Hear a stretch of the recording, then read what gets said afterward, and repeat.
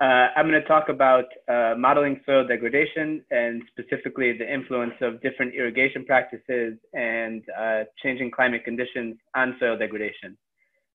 When we think about agricultural production in arid and dryland regions, often the only way for that to occur is through the use of marginal quality land and low quality water resources.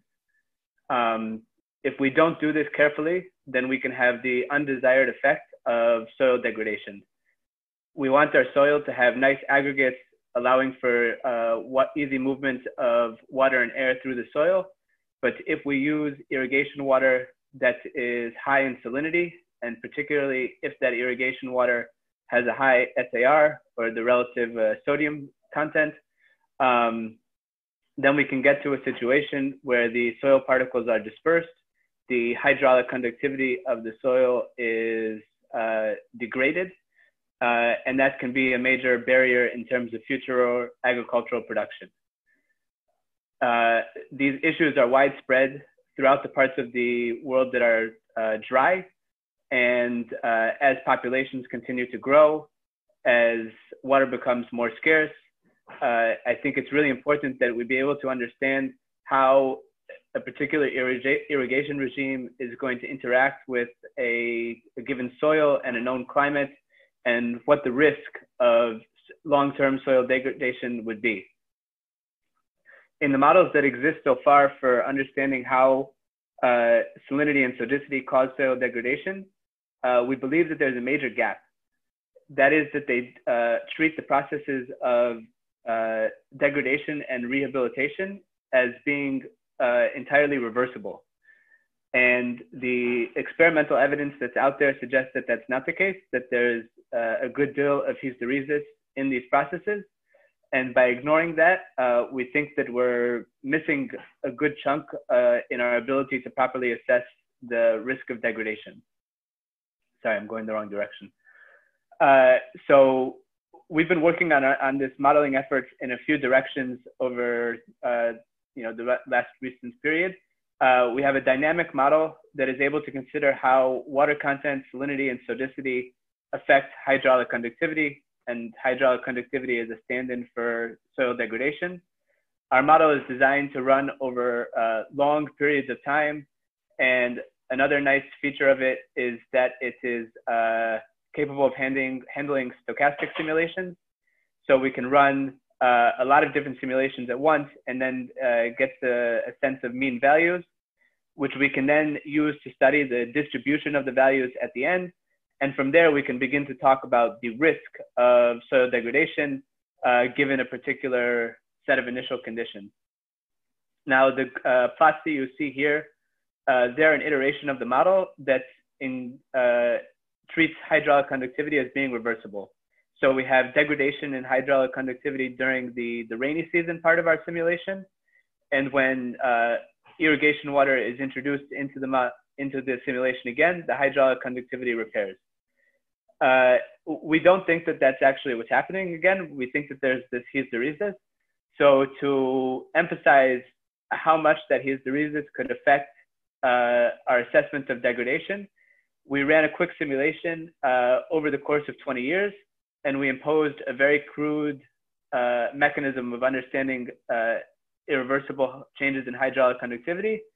And you see in the dashed line that the risk of long-term degradations in hydraulic conductivity was very different between the two simulations. So as we move forward, we're working on more robust and complex ways to handle this hysteresis in the degradation and rehabilitation, and look forward to presenting on those findings the next time that we meet. Thank you.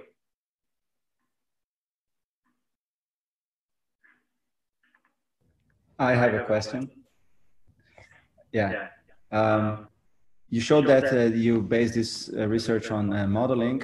How does that relate to what happens on the field?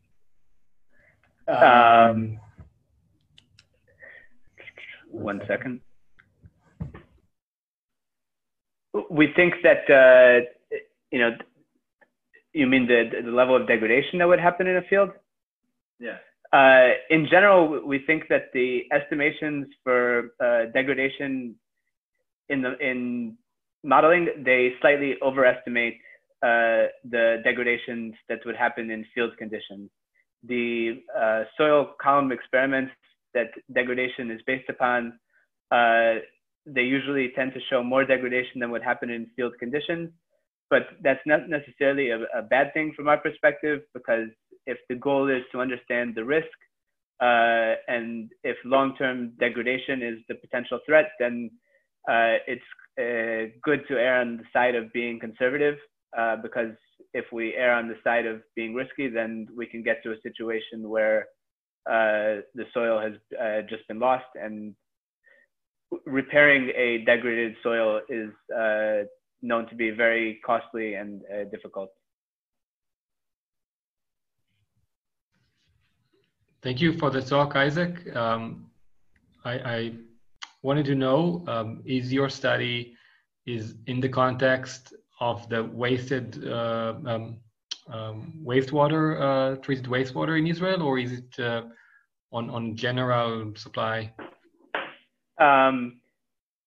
It's I would say that it's in the context of treated wastewater, in the sense that because much of the agricultural production in Israel is only possible with treated wastewater, then that's one of the motivations for looking at this research. But our model itself is capable of considering water of any quality, whether it be treated wastewater, water that is of even worse quality, or water that is better quality.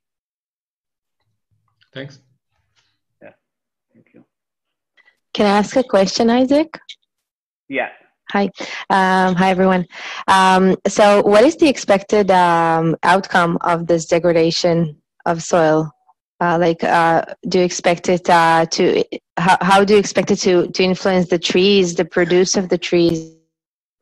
Once the soil is degraded, there are different types of soil degradation, but if it's degraded in the sense that we're talking about, then it's very damaging to agricultural output or other aspects, natural tree growth, particularly if the top layer of the soil can no longer conduct water and air.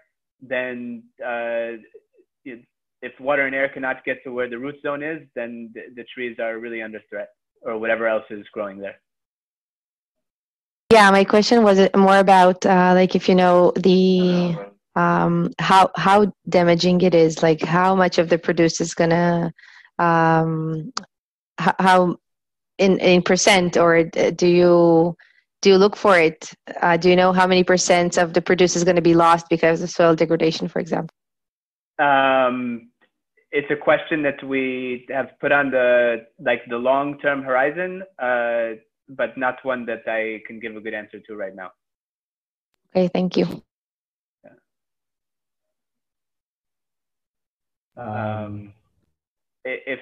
Unless somebody else has another question, then I think that I will thank everybody for coming. It was nice to see you all through Zoom, and in Daphne's spirit, I hope that we can celebrate deserts for the rest of the day.